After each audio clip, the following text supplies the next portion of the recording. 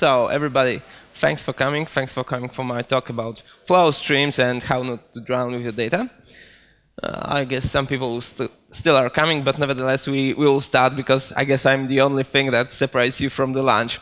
So I'll try to be a bit brief, but we'll see how it goes along.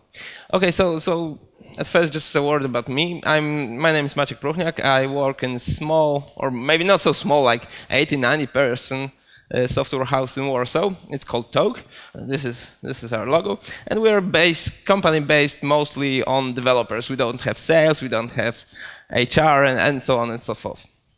But yeah, I'm doing mostly with integration stuff with Apache Camel, various USB, SOAs, and so on. But I used to be doing something totally different. I used to be kind of algebraic topologist. I used to be computing cohomology, coho limits, and so on and so forth. I used to be pursuing my PhD, but this is not the case. Yeah, I'm a software developer now.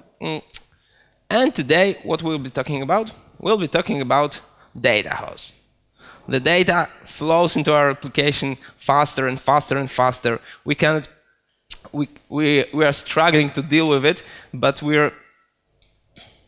sometimes we are failing miserably, and sometimes not. And today we're going to see at some of the problems that may arise and some of the solutions. Some will be simple, some will be more complex. We'll see along the way. Okay, so at first I would like to tell a little bit about the setup, what data I'm talking about. My company works mostly for Polish clients, so we're not talking about kind of internet scale, such as companies from Ukraine, like EPAN, Logica, and so on. So our companies are mostly telcos, but also biggest Polish auction platforms. In Ukraine, I think it's called Aukro. In Poland, it's called Allegro. So we have like 10, 20, 30 million customers. They are doing real-time bidding auctions, so they generate like 20,000 events per second more. But moreover, there's a clickstream, right? They go through various items on auctions, on online shopping, and they generate. And what we try to do with it? Well, we use it for order processing to see which auction wins, which loses, and so on. But more complex problem is recommendation engine. Right, this is where the real money is. There are complex problems, complex algorithms there, incremental data processing, and so on. And this is where the state is. This is where we handle all those events and try to do something about it. And our second, I think this is our biggest area of interest. Our largest clients are telco companies. Like in Poland, we have like 40 million people, so large telco companies have like 10, 20 million of subscribers. And what they do? They phone, right? They're making calls. And what do they generate? Well, essentially they generate billing data. These can take various forms like CDR, MTRs, and so on, from 5,000 per sec, that's quite modest amount, to 20, 30,000 per sec. And what we are trying to do with them? Well, one of the approaches is to try to propose some next best action that they can take. For example, you're running out of money on your account. We propose, please buy this packet. You have some problems with connection. Please contact our support line. We noticed that you contacted with our other telco vendors. Then please don't go away. Stay with us. And all of this has to be done more or less like real time. But there is also another area of interest, that is detecting frauds. It also has to be done in mostly more or less real time. And this is pretty stateful problem because usually it doesn't take just one call, one billing event for us to say this is a fraud.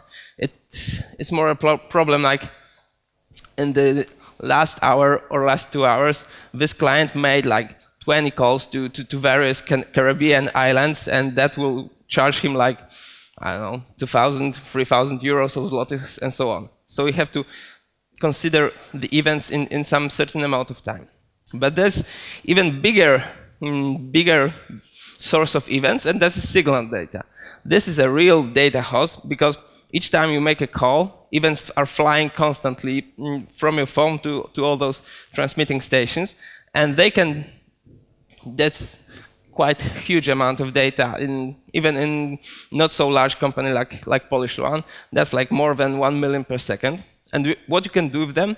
Well, you can use them for tracking where the customer is, what is he doing, is his signal right, and so on. And for example, to spam him with greatly targeted advertisements, right?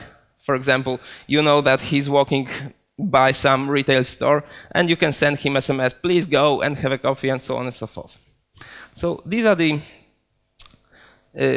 ways we can use the data.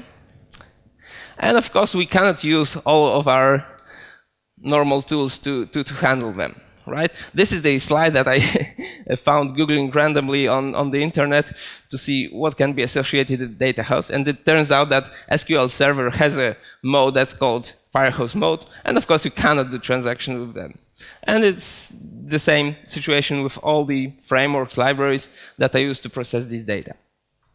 So what do we have instead? Well, today I want to talk a little bit about tasks that may arise, what we can do with all those data, what are problems specific for these types of streaming solutions, what are these solutions about frameworks, and 2 or 3 frameworks and libraries that can help us to deal with them, and how to choose.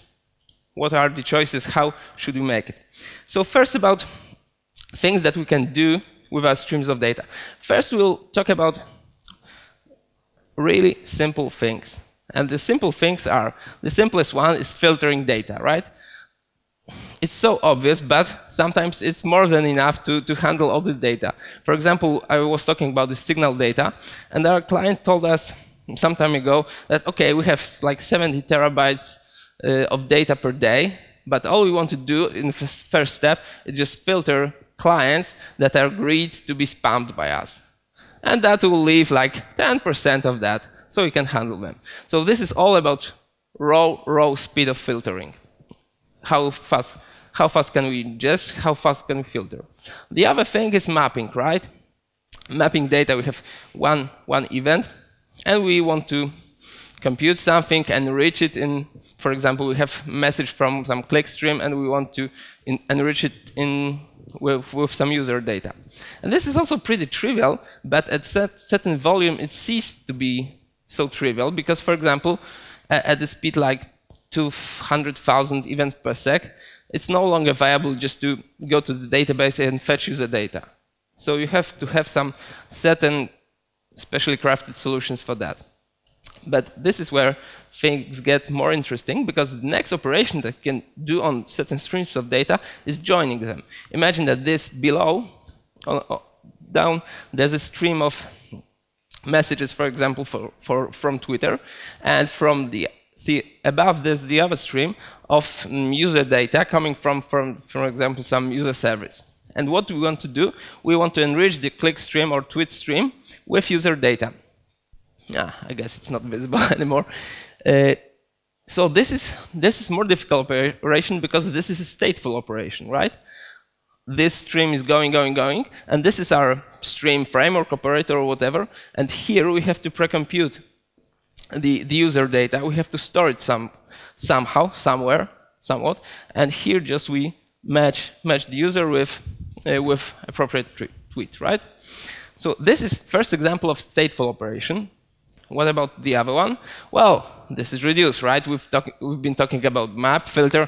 Now, of course, it's reduced, right? We have some certain streams of tweets or whatever, and then we probably want to group it by some key. It could be user ID, it could be Twitter hashtag or whatever. Compute some partial sums and emit the results, right? So again, this is the crucial step here: is how do we handle the state? How do we handle it accurately and fast enough, of course?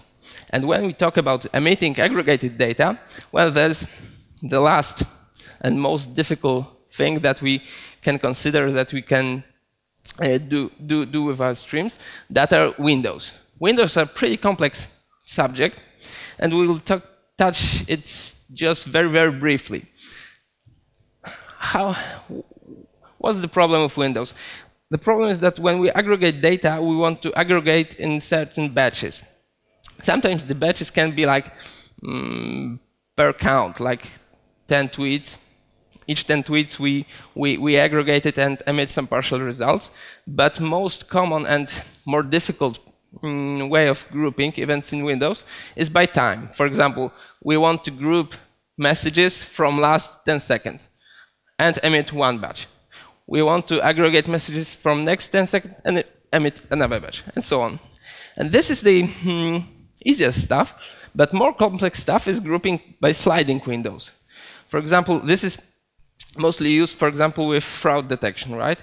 We want to detect that client made some suspicious calls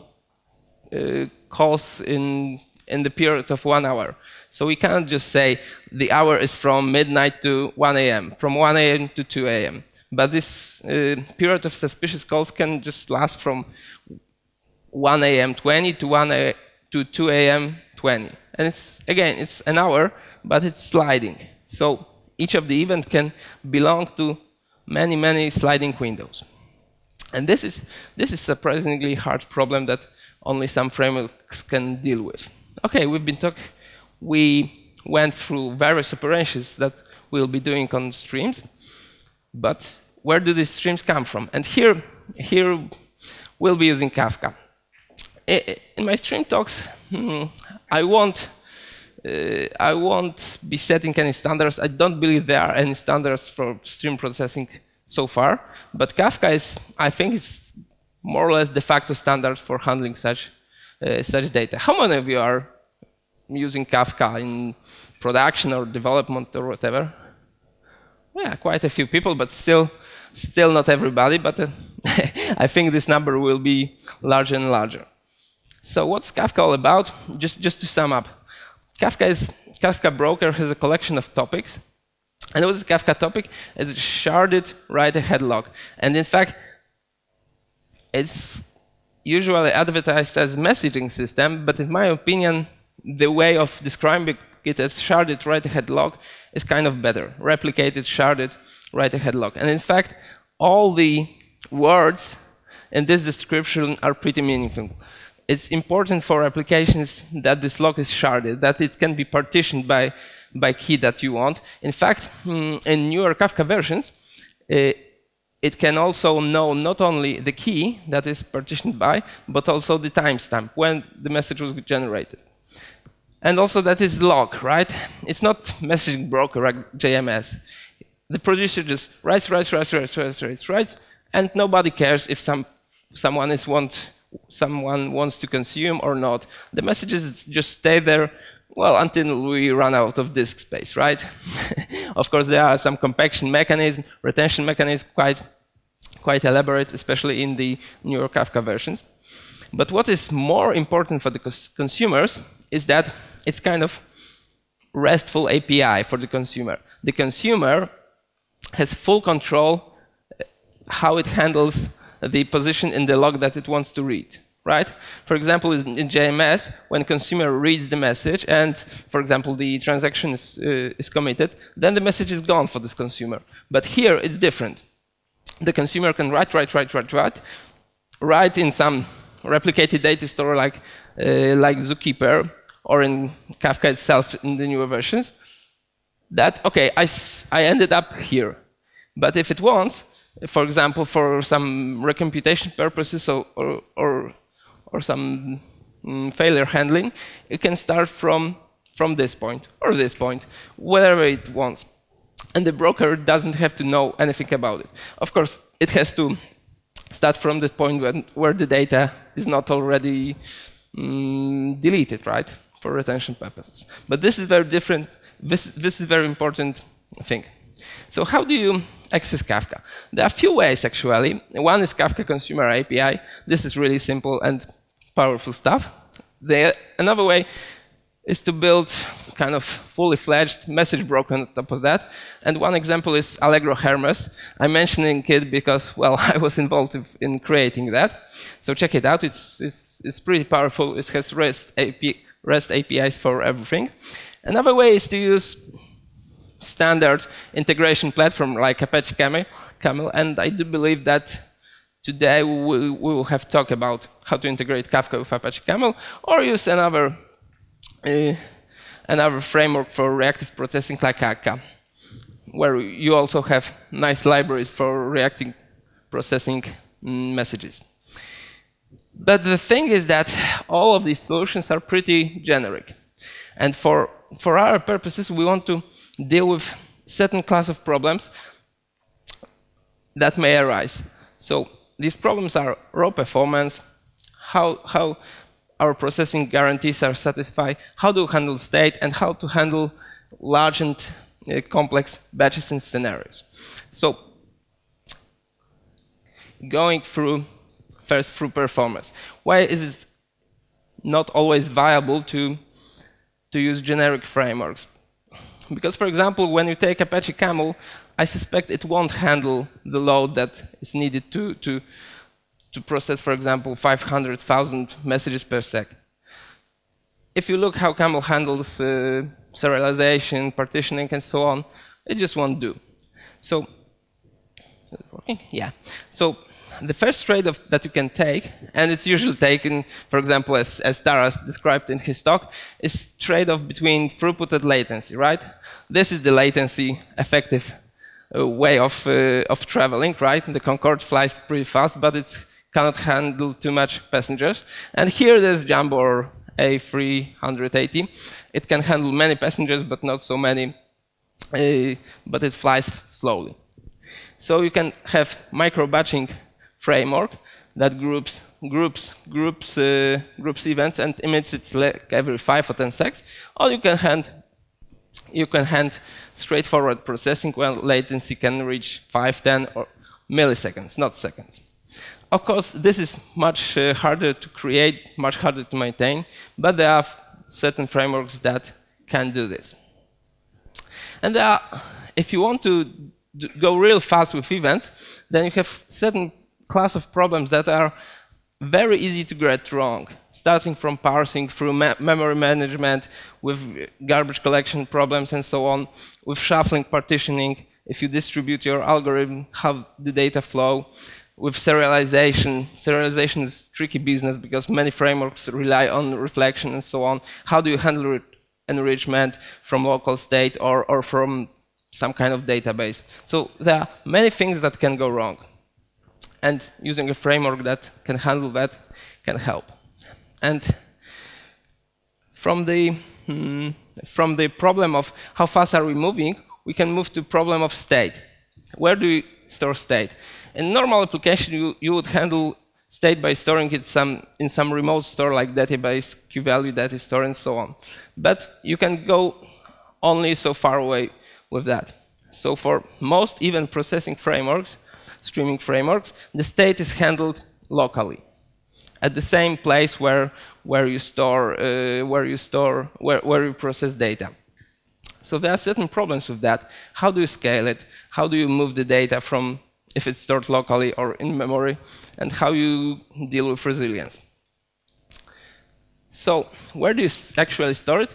It turns out you can go pretty far by storing the state just in memory, in RAM, right?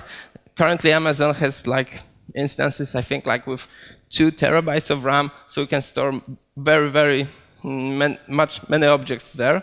And in fact, if you stick like 10, 20 gigabytes of data into heap in some big hash map, you can get away with it.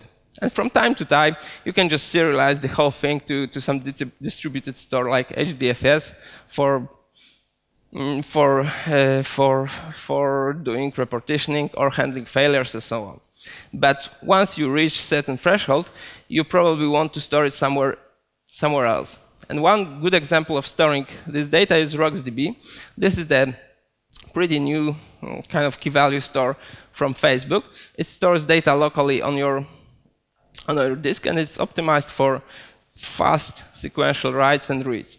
And what you do with that, from time to time, again, it's not full-fledged database, it's just local store, and from time to time you just snapshot the whole way to HDFS so you can access it later. But what happens if your nice aggregation engine crashes. This may happen when you compute your aggregate. You reach level 6 here, and what happens when it crashes and you want to get back?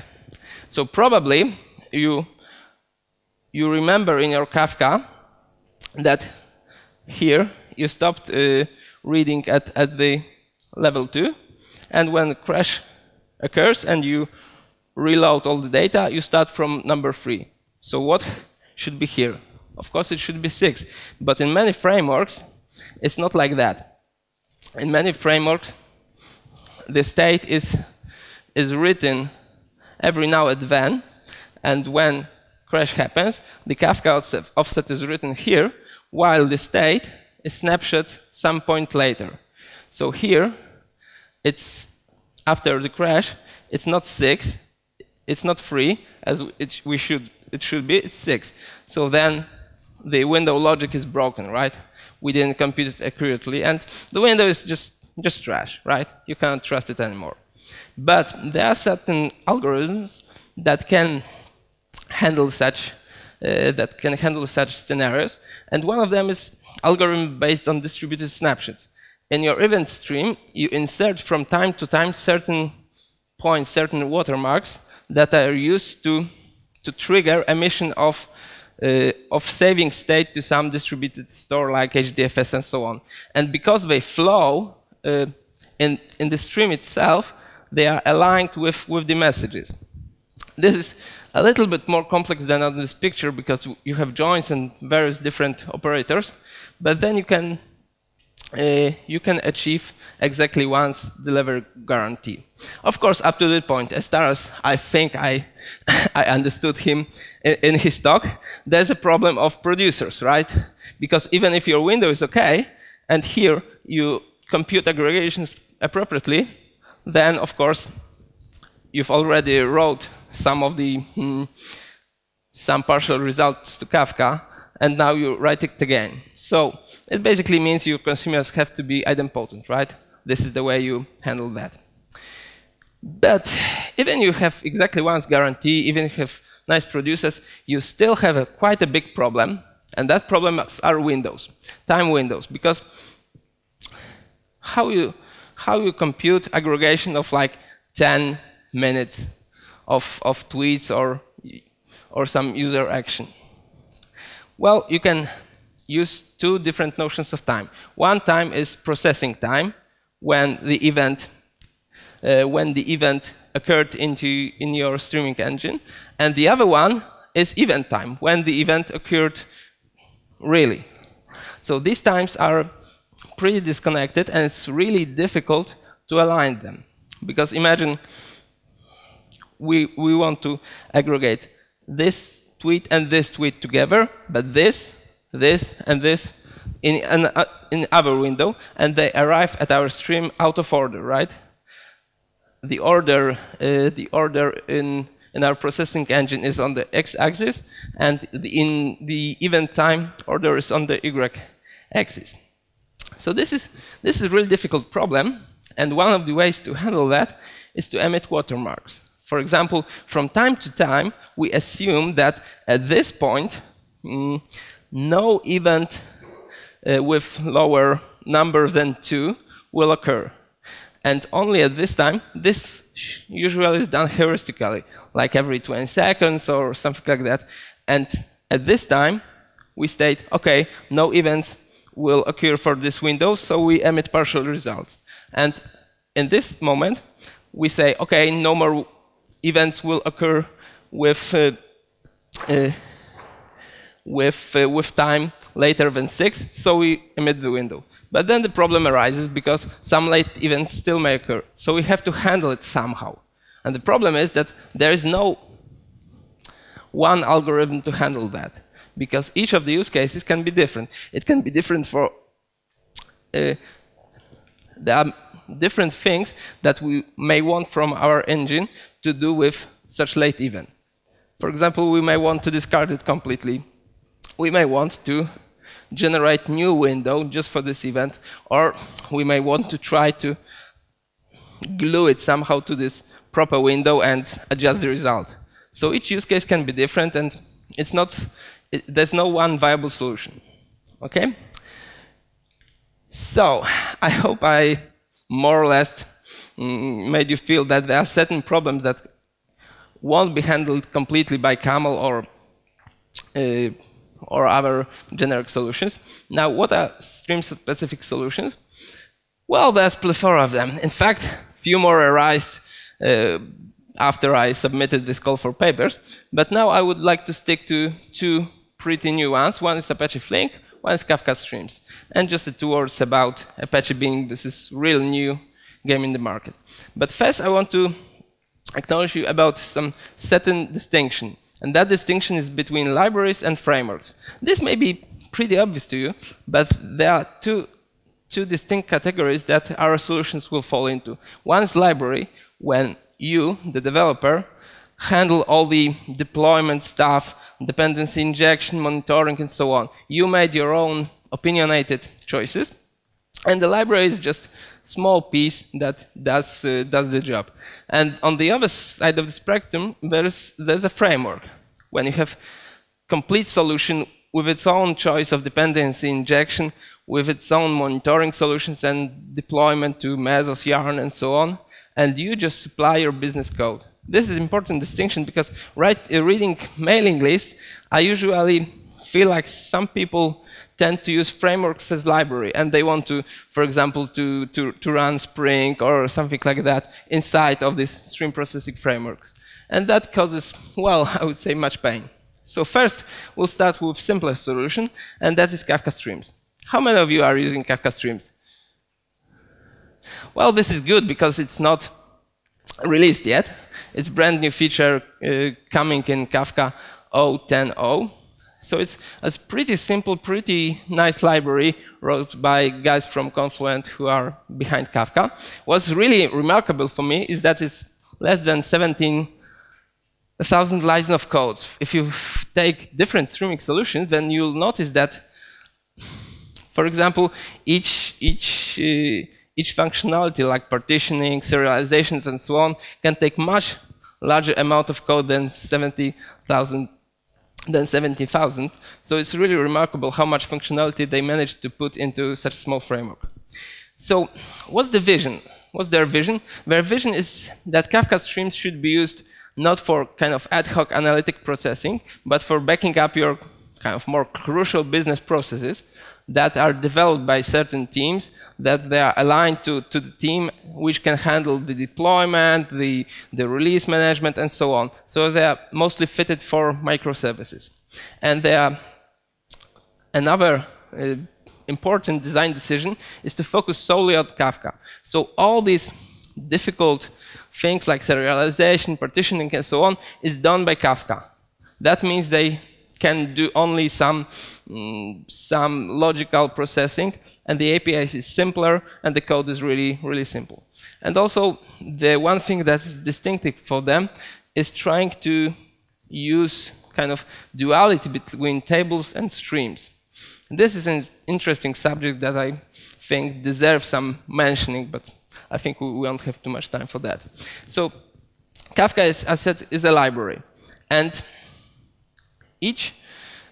the idea is that we deploy few instances of our code, of our microservice with Kafka Streams processing. And each of the instances is bound to certain stream partition. So no partitioning occurs between the instances of our code. All partitioning and shuffling is done by Kafka itself. And the important thing is the stream table duality. And the guys from Confluent noticed it's kind of, if you think about it a little bit, it's kind of obvious fact that when you have stream of user updates, then you can make kind of a table of that. You can, the stream of updates gives rise to the table of users, and each update on the user table gives rise to a stream of updates. So it may seem quite obvious, but there are certain APIs that can handle such processing easier. Okay, so we will have a short demo. I'll show you how it's working.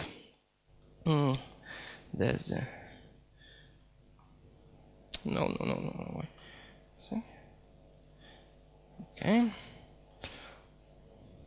I'm not brave enough to use real-time tweet stream as Taras did, but so we'll use some artificial ones. We're generating messages and user updates, right? Do you see anything, or not really? Okay, I assume you see something. Okay, so let's look at the API. How do we build these Kafka streams?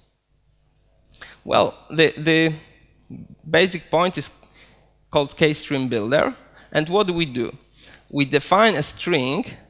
Here we define some mapping serializers. The serializers, it's not crucially important because you have to configure it. It's just a boilerplate. And here we defined from which topic we want to consume. And then we can do some string processing. Of course, we can do mapping, flat mapping, filtering, and so on. But we'll go to more interesting subject, that is aggregation. So here we want to count. Oh, maybe I'll just run the demo and we'll see what goes into this string. So here in Cyan, there's a string of aggregated counts of messages from each user. Like Taras made 13 messages, I made 12, and Yegor made 14, and so on. So here we defined that we want to count the stream by key. And where does the key come from? It comes from Kafka. We don't define it here. It just comes from Kafka. So here we have to say, this is another string. And this string tells us where the state is handled. And do you know where it's handled? It's mostly handled in Kafka itself. Kafka defines additional stream when the stream of updates to this aggregation will be defined. And when crash occurs or we want to reload the process, then the messages will be replayed from Kafka. It sounds pretty interesting for me. I'm still remain to be convinced if it will work in large scale. Okay, so we have this aggregated streams and we write it to another Kafka topic. As you can see, we cannot choose where do we want to write it. It's always Kafka. Of course, we define the servers when the Kafka resides somewhere in configuration. I won't show you that because it's boring. Right, so this is simple aggregation. What about this stream duality that I was talking about? Well, this is, I will stop this demo and I'll run this one. So here, again, we have a stream of messages, and here we have a stream of user updates. Here we define it will be a table. That means that Kafka streams will define a stateful object backed by some Kafka streams, and we can perform join, just like with SQL. Left join, and in message we'll add a user. And why would we want to use that? For example, for filtering, that we are interested only in messages from users with high ranking. Is it working? Hopefully. We'll see somebody with high ranking. Yeah, so yeah, Taras is highly ranked user, and tweets for him will be shown, and tweets from me probably won't, or maybe so. So these are the basic functions of Kafka streams. There's also it's also possible to define some windowing operations, but I won't show you that. Why? Well, for two reasons. First reason is, of course, I'm running out of time, and the second reason is that Kafka streams currently doesn't support exactly one semantics, and I'm not pretty sure if it will. So as I said, when you have only at least one semantics, then window is a bit tricky to use because windows can get lost. So there are also few things that cannot be handled properly by Kafka streams, and one is integration with non-Kafka systems. You cannot just read Twitter or write directly to HDFS or whatever. And the other is kind of problems with scaling. As I said, all these Kafka streams instances are directly mapped to Kafka partitions, so it's kind of, sometimes it's kind of a little bit difficult. I think it will be because I haven't used it. Of course, it can be a little bit difficult to move parts along. And also sometimes when you have many processes, for example, one of our clients want to have like 70, 80 different filtering process for different streams of billing data, this notion of having different microservices for each of each stream can be a bit daunting. So we'll move to framework solutions. And for example of framework solution, I've picked Apache Flink. How many of you have heard about Flink? Well, some of you, but not much. I didn't pick Spark Streaming because it's elephant in the room, and everybody was talking about, including Taras and different peoples. So what about Flink? It's a pretty new framework. Well, it arrived at Apache like in 2014, and only a few months ago it reached 1.0 stage, but it's pretty mature because before it was in a research project I guess in Berlin. And it also has some small commercial backup. So why did I choose Flink? Because it can handle many difficult scenarios that I've been talking about. It's low latency, there are no micro batches, but going through each event at a time. It supports exactly one semantics just by the algorithm that I described. It can handle pretty massive states. I used it to handle state with like 20, 30 gigabytes on just 2 nodes, and it handled it pretty easily, just backing up to HDFS. And it also has pretty rich window API. So this is really important. And as I said, Flink is a framework. There's notion of global coordinator, it's called job manager, and there are workers like task managers. So it's more or less the same as in, for example, Spark. And our code is just deployed into job manager, which distributes it to task managers to actually do the job. Right? And each task manager has certain slots of mostly mapped to cores that can handle certain amounts of load, and it's the it's the Flink, not Kafka or some other thing, that handle shuffling and partitioning the data between different task managers. And the job of job manager is just to receive some certain updates, for example, state snapshots and so on. So this is how Flink handles shuffling and partitioning.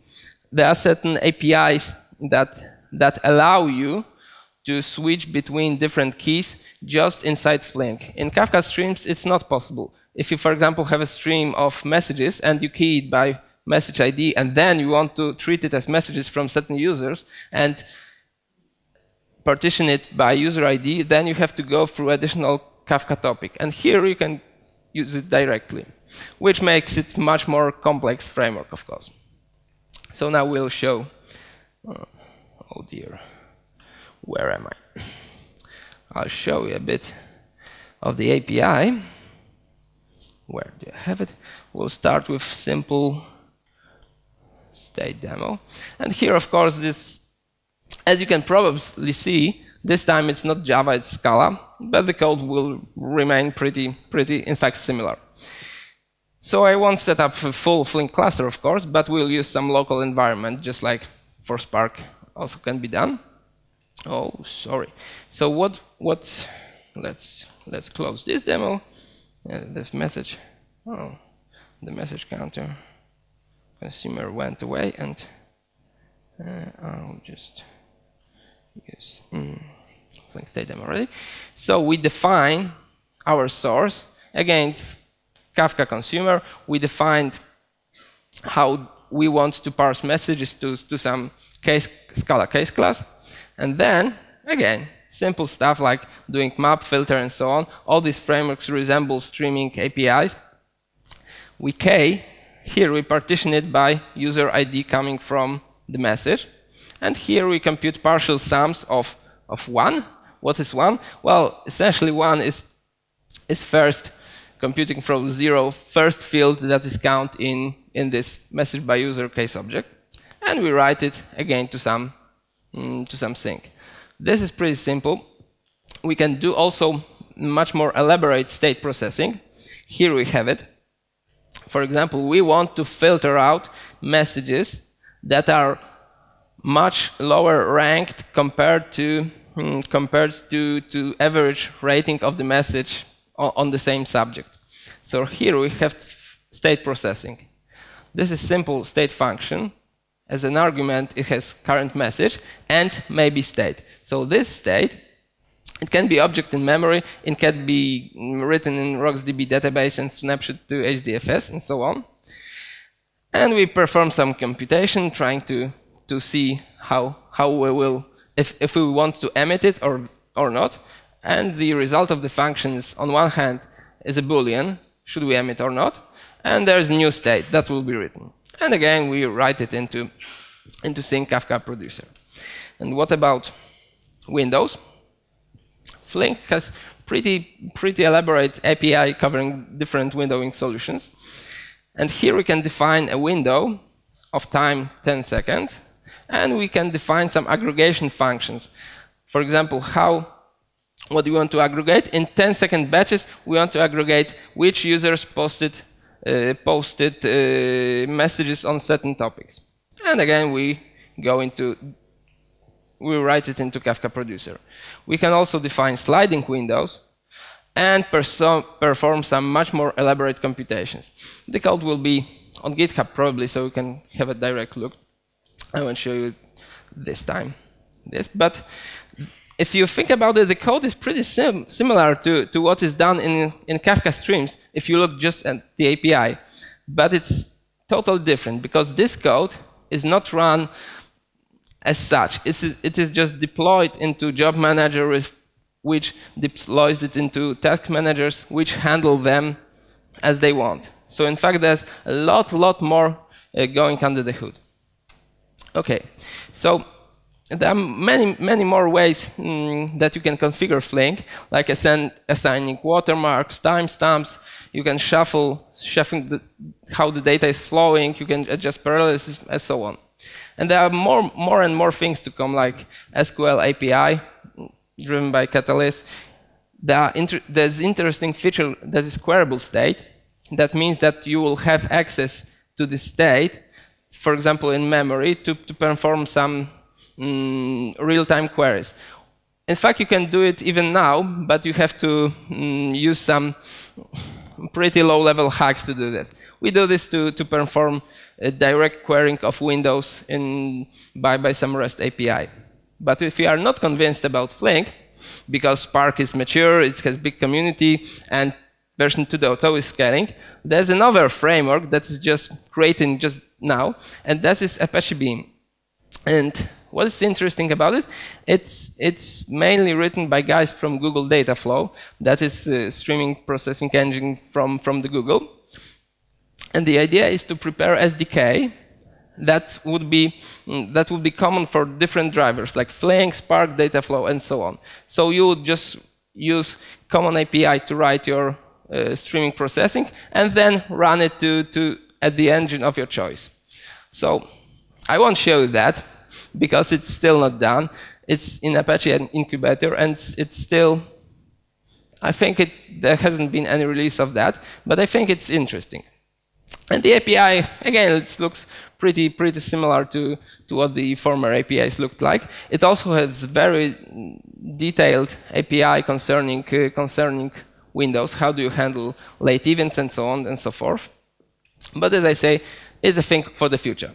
So to recap, because I think we're a bit running out of time, just a quick glimpse of how I would decide which framework to use.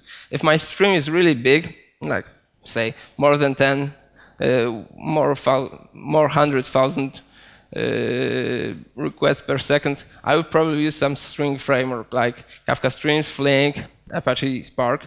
And if not, probably I would use some generic solutions like Camel API, Hermes, or whatever. If I would need fast answers, I would probably use Streams, Flink, or other real-time processing thing. And if I accept latency by tens of seconds, then maybe Spark may be a good choice. If I want to use only Kafka as sinks and as producers and consumers of messages, then Kafka Streams may be a good solution. If not, well, everything else can handle everything, all the frameworks that I told you about can handle also different things and sources. And if you want to use Scala, well, you can use Spark, Flink, and if you want to stick to Java, probably you want Kafka Streams or Apache Beam, which have Java API. But I think that today there's a talk how to use Spark with Java, so you can also try that. And there's one more important distinction. Who defines the rules? Is it more or less of analyst who wants to define them with some, I don't know, probably REPL or something like that? Or are they more like business rules that can be deployed into microservices using your continuous deployment pipeline and so on? And in the former case, maybe you want to use streaming framework like Spark or Flink, and in the later case, maybe you can try with generic solutions like Streams, Apache Camel, and so on, that you as a developer are more comfortable with. And the last three things that I wanted to tell you, to remember from this talk, is that first, really think if you really need stream framework or stream library, because there's surprisingly large amount of use cases that can be handled by your normal generic frameworks, like as I said, Apache Camel, Eka, and so on. It's the same with other stuff. Just because you have business process, it doesn't mean you need business process management system. And it's the same with streaming frameworks. The second thing is you know your context. You have to know what will be your problems. Will you have problems with Windows or with mapping your state, with resilience, or with low or high latency? And only when you know what are your questions, you can choose the framework or library that will answer them. And the last thing is that we should really, I think, look deeper than the API when we assess those frameworks. Because if you remember the code from Kafka Streams and with Flink, in fact, the API looks pretty similar. Map, reduce, flat map, and so on. But the difference is really under the hood. What happens when this code is run? And it can have tremendous effect on how your code is performing, how can you deploy it, and so on. And the literature, I don't give links because you won't remember that, but just remember there's Flink blog, there's jcrib's blog. This is the guy from Kafka, and he's really smart. And there are two great articles from guys from Google Dataflow, and they are called Streaming 1.1 and Streaming 1.2. And I think all these resources are really worth reading. They are pretty easy to Google, of course. OK, thank you very much. If you have any questions, please don't hesitate.